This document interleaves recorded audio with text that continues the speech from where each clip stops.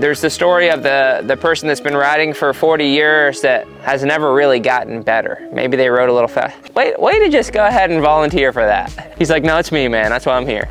And they don't ever really know why, right? Like, why am I not getting better? And then they start to be like, it's just me. I just can't, I'm afraid. I don't want to ride that fast. And we start building excuses around why we're not improving. And then all of a sudden that becomes who we are as a rider. And my belief from what I've seen over the last 15, 17 years of coaching is that anyone can improve at any point as long as they have good foundation. Okay, if you don't have a good foundation, it's very, very difficult, right? Because if you're not riding with the bike and the bike's riding you, you're always gonna have fear inside of you. When you have fear inside of you, you're risking injury and you're just not gonna go as fast as what you have as full potential.